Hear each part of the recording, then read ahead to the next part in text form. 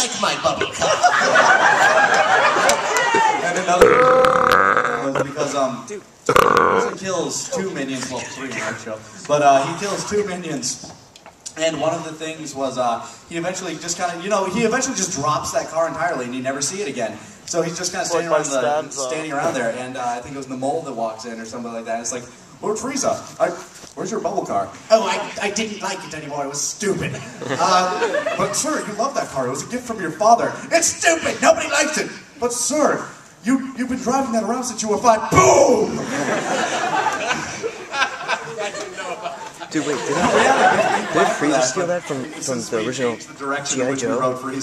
What? G.I. Joe had the bubble cars first. 1980s, G.I. Joe had the bubble cars. Lord Frieza stole that. Someone wave their hand. That person there waved their hand first. You're a good sheep. Stand up and ask the question. When Vegeta's in the... Well, it was the guy behind you. Okay, Battle! Deathmatch! No one. When Vegeta's in the healing chamber and he hears Nappa's voice,